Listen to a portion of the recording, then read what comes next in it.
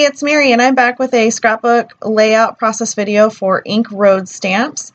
If you haven't had a chance yet to go check out the blog, I'm putting a link down below because I'll have a blog post up as well. And lots of amazing, talented design team members are on Ink Road Stamps design team. So feel free to just go through and browse. Lots of really creative projects. Anyway, today I decided that I would be inspired by the bright colors of summer and my son, who has a bright colored personality, and I'm just grabbing my cheapo watercolor set that I purchased from Michael's, and I'm kind of making rainbow colors in a circle. Now, a lot of this is going to get covered up, so I'm not worried about too much detail with these colors. I just wanted to make sure that I had colors kind of spread out in ways that would make for really interesting background. So I'm just going to play around a little bit with some paper and embellishments. The blue and white stripe paper was a Hip Kit Club exclusive from maybe June or July. I think it was July. And I'll just go ahead and back this pretty watercolor paper that I have done onto the blue and white stripe paper from Hip Kit Club. And instead of doing a border all the way around, I wanted to kind of offset it. I've seen some people do some of that offset background border, and I'm really loving the way that that looks. And I really enjoyed just that extra pop that it gave this page. So I'm just going to go ahead and figure out where I need to cut so that I can hoard as much of that paper as I possibly can, because I really like that blue and white stripe. I tend to hoard more paper that could go for Isaac's layouts than I do any other paper, because it's harder to find papers that have bright pops of color for boys than it is for girls. And it's not like, I mean, obviously I have pink on here, so it's not like I really, care about having pink and purple in his layouts, but I want it to be something that he can look back on and go, oh, that's really cool, instead of, Mom, you put flowers and pretty frilly things on my layouts. So anyway, I decided to choose the Struggle is Real stamp set, and it's all because my son wanted me to make sure that the title was What the Fudge. I say it all the time at home, and he has picked it up as well. Yes, he's 8, but you know what? The times are changing, and I think that What the Fudge is hilarious. Anyway, I just went ahead and background stamped the question mark and the exclamation point from that stamp set, because it really adds to the whole "what the fudge, Mom?" Because I'm giving him kisses at his birthday party and trying to take a selfie, and all of his friends, you don't see his friends in the background, but they're all giving him bunny ears. So he's like super embarrassed that I'm trying to kiss him. And so the reaction on his face is, "What the fudge, Mom?" And he's actually eating frozen yogurt with fudge in it. So it was perfect. So I ended up stamping What the Fudge for the title, a part of the title. And then I also used the question mark and the exclamation point. And I just have this chalk ink set that has rainbow colors in it. And I matched the colors as close as I could on top of the watercolor that I already used. And as you saw me just do, I went ahead and grabbed a bunch of different colors of embellishments to go with each of those color blocked sections. And I really love the way that this turns out in the end. It'll change because I'll need to add some more stuff down to the layers underneath, and I'll have to put down the photo and everything like that. So this is just kind of me putting it out on the layout to see what looks good and what I'm going to use. And then I'll go ahead and edit as I'm gluing down. So I'm really trying to add more than just cardstock elements like ephemera packs or cardstock stickers. I'm trying to add things that have a glossy texture to it, that have the paper texture to it, that have the puffy texture to it, or the enamel acrylic shape stuff to it. So I even have some rubber charms in here. And the reason why I'm doing that, and the reason why I'm making sure to mention this, is because I feel like if you were to do this layout and it was just you were just to have one type of texture on it, it would look flat. I feel like it wouldn't have that added interest that you would really want to have in a layout like this. It would just look like a hodgepodge of stuff placed randomly on a piece of paper. So if you're wanting to try this at home, and you can do any shape, you know, it doesn't have to be a circle, it doesn't have to be, it can be whatever you want. It could just go up and down the page, or it can go up and down the side of a photo.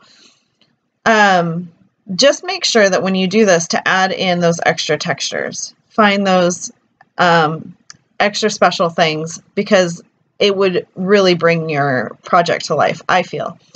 Now, if I was thinking, I probably would have gone through and stitched out on some of the ephemera pieces, but I wasn't thinking. This kind of took a little bit of time because I had several pieces I was adding onto this, and I fussy cut a lot, and, you know, with the mixed media in the background. So by the time that I got to the end, I wasn't even thinking other than the fact that it was done. But adding some stitching into that would have been really pretty as well. So right now I'm building up the title. I'm using this OMG little rubber shape from an Amy Tangerine line, and I couldn't tell you every single line that I pulled from. Some of the flair that I have in there is from my friend Becky, and I'll put a link to her Instagram and Etsy shop, and you can get some little flares. This ephemera piece that I'm working on right now, I'm putting my journaling on. This is an Amy Tangerine piece. And I wrote down, I guess turning 8 is the age where mom can no longer kiss your face. And it's so true. The little emoji shape on the left, that's a DIY acrylic piece. And I can put a link to a previous video that I have done that shows you how you can make DIY acrylic pieces out of Shrinky Dinks. However, it doesn't make it onto the layout. There's some other things in there that are acrylic pieces, like from Freckled Fawn. There's some wood buttons that are exclusive from Hip Kit Club. A lot of Amy Tangerine big pieces from her On a Whim collection. And the 8 with the, it's a red circle, orangish red circle up on the left there, has the yellow 8 on it. That's a Vicky Bouton. There's some from my stash. I mean, I've got things from all over the place. Things that are like no name brands, things that are, you know, designer stuff. So now I'm taking some more papers from the On a Whim collection, and I'm backing it with the really pretty like green to darker blue.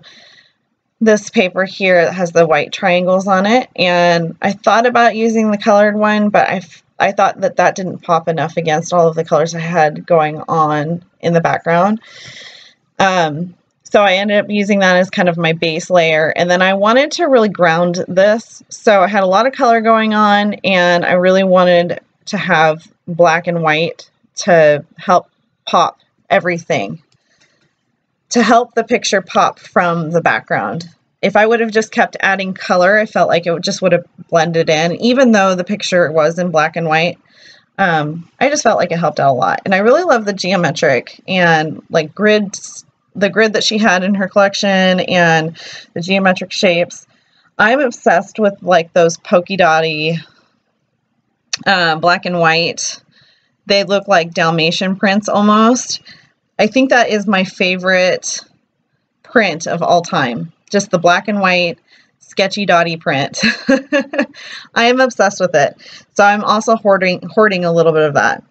So I'm just going to go ahead and back up my picture on some fun foam. And I do this because I've already got a lot of dimension going on with the embellishments that I feel like I need to, it would look like it was all sinking in. If I just put the picture down flat on the paper, it would look like there's like this lake of a picture.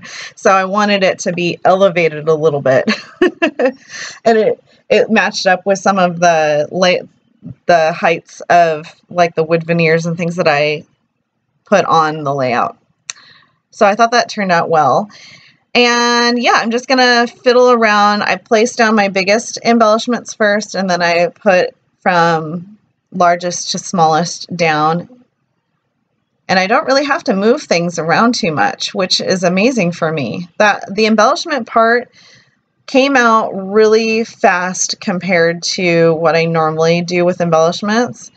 And I think it's because it was more like I already knew where each color would go, and I just had to figure out what visually looked nice. And if I started from the largest to the smallest, then it kind of did this elimination game for me. So I didn't really think too much about what I was putting down when I put it down, other than go from large to small, get the biggest piece out of the way, and then work around that, and then put it on top of the colors, like the coordinating colors. So the yellow hearts that I have, those are from an old, I think they're from an old Studio Calico kit that I purchased on sale. Yeah, so that's it. I'm just popping things up on tape and placing it down. Isaac turned 8 in March, so I'm scrapbooking March pictures still. I have a lot from his birthday party that I want to scrapbook, but in order to keep my sanity, I have to scrap new pictures as well as older pictures. I'm not putting too much pressure to scrapbook every memory of life, because if I don't get his, if I don't get the special event this one time, it's still in the computer. You can still look at the pictures. I'm just kind of scrapbooking as I feel inspired. And a lot of times product will inspire me. Like, the Amy Tangerine line was very bold colors, and it really reminded me of school stuff. So I saved some of that so I can do some of the his school pictures going back to school. Anyway, if I feel inspired by something, then I'll do it, but I'm not too worried about scrapbooking every single picture. So if I get one picture from his birthday this year, I'm good with that. So I'm just going through and seeing if there are any more little wood buttons to use or little bits and pieces. And then I remembered that I cut up this branding strip at the bottom. They said, "You are my sunshine," and it was an ombre effect. So when I added those to my layout at the end, you'll see that it kind of pulled the pink into the yellow, and it gave some more embellishments up at the top. I felt like there was an empty gap there, and I didn't know how to fill it. So I don't pull that in yet. I do pull it in at the end. And I'm just going to go around and stamp those colors down where I feel like it needs a little bit more. The pinks where the pinks are, the yellows where the yellows are. I really love this little chalk ink rainbow pad that I have. It's Color Box.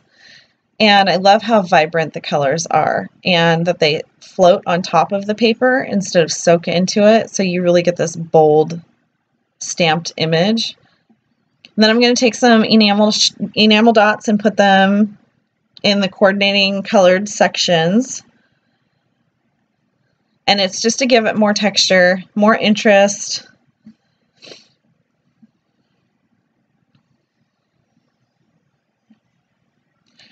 And then here I am, I've got my little box out. I'm going to add some black splatters in Shimmers Before Dawn. So this is a Vibes color that I'm going to be using, which means that it has a little bit of a shimmer to it. So it doesn't dry straight up black. It's black, but it has some gray and silver colors in the shimmers. So it dries lighter than black. It's almost like a charcoal, and it was just a little bit more to tie in the black from the picture into the background. Then I'm going to go ahead and date stamp this for the 17th, which is his birthday.